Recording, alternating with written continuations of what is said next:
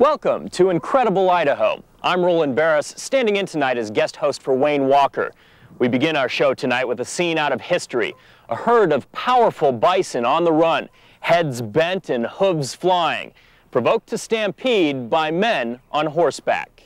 But this is no Wild West show. The horsemen are National Park Service employees, and the bison are animals that have wandered outside the boundaries of Yellowstone National Park and into an area where they are not welcome.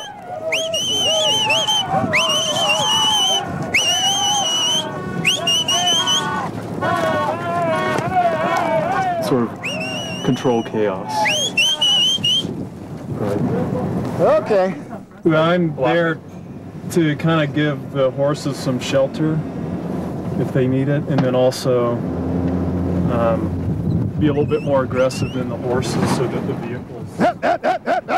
The idea is to herd the bison into a narrow opening that funnels the animals into a smaller pasture. From there, they'll be pushed into a wooden corral for processing. The shaggy beasts have been grazing in this bigger pasture since they were captured roaming outside the boundaries of the park. They're going.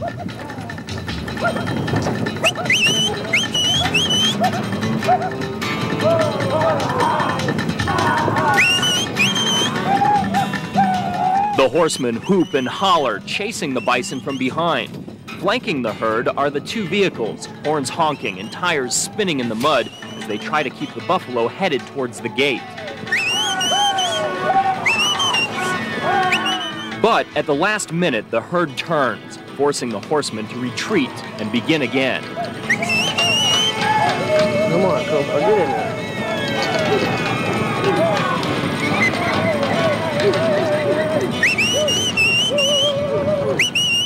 The second attempt fails also. It's quite clear these are wild animals unaccustomed to being harassed by man. They are large and aggressive, members of one of the only free-ranging bison herds remaining in the world. That is, if they stay inside the park. Outside the park, their freedom is curtailed, for it is feared the bison could pass on a cattle disease called brucellosis to domestic livestock, threatening the brucellosis-free status of the beef industry in neighboring states. This year has been especially difficult. More than 1,000 buffalo have left the park in search of better winter range, and every one of those animals was either shot outright or captured and sent to slaughter in compliance with state law. A different fate awaits the animals being rounded up here today. Hey, Dan! Don't push them yet. We gotta get the gate closed, or we'll lose them back. It's an easier operation in the confines of the smaller pasture. Let's go get him, Crowbar.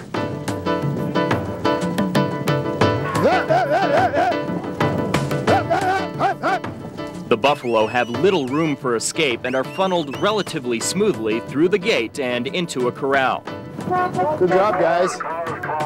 Yeah, there's times where it gets a little hairy in there. The horse is smart enough to get out of the way. You just got to be smart enough not to hold him in a place where he shouldn't be. Okay, you ready down there? The bison are separated into smaller groups by a series of gates. The first one is released and charges down the narrow passage into a squeeze chute designed for processing cattle. These animals have all been tested once before and come up negative for brucellosis, a disease that causes livestock and some wildlife to abort their fetuses. Today, they'll be tested again. Cow? Cow. Okay, we got a Prager, ear tags, and we'll start out with the white, 2 cc's. Wildlife veterinarian Dave Hunter is looking for 36 pregnant female bison to be used in an experimental project testing the safety of a vaccine for brucellosis. Oh, cow, move, move, hey. We're going to give these animals 3 different doses of a vaccine. One will be a placebo, and then 2 concentrations of this RB51. And we'll just randomly pick as they come through, 1, 2, 3, 1, 2, 3, 1, 2, 3. And so at the end of the day, hopefully is what we'll have is 12 animals vaccinated with a high dose, 12 with a medium dose, and then 12 with a placebo. And then we're going to see how the vaccine affects them and affects their calves and whether it causes abortion. So. All right, give her a squeeze. It's not an easy process. The first step is to test for pregnancy. Wildlife veterinarian Tom Roth has the somewhat precarious job of reaching into the animal's birth canal while she's kicking and bucking. Must have come through. This one's pregnant. Pregnant! Once it's been determined that she is pregnant, the next step is to draw a vial of blood. Also not an easy task. A little bit more. Just an inch or two would be enough.